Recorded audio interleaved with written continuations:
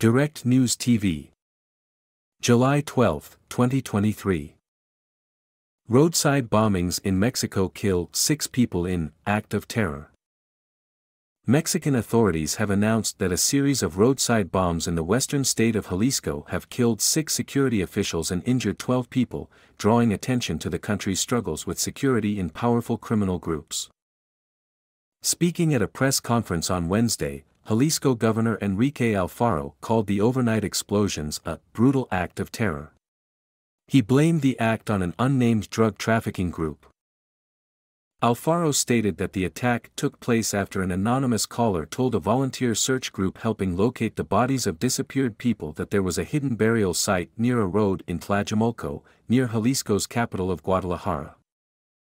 8 improvised explosive devices, IEDs, were set up on the road, 7 of which detonated as a police convoy passed. It was a trap, Alfaro said, adding that he was temporarily halting police escorts for volunteer search groups.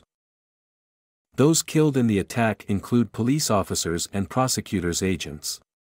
No members of the volunteer group appear to have been killed.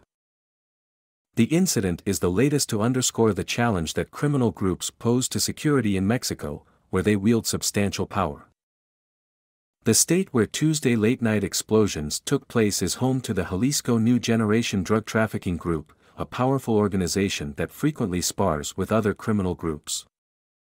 The Jalisco Group has been blamed for previous attacks using IEDs and bomb-carrying drones, a testament to the sophistication and deadly ingenuity of such groups.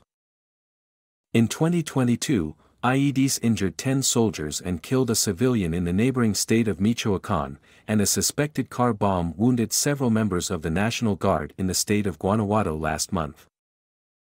More than 110,000 people remain missing in Mexico, a country where both state forces and criminal groups have long histories of carrying out enforced disappearances and rights abuses. State security forces are sometimes entangled with the gangs they are tasked with combating.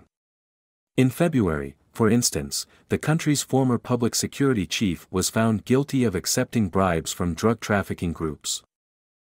Tuesday's attack is a blow to volunteer groups that attempt to locate the disappeared.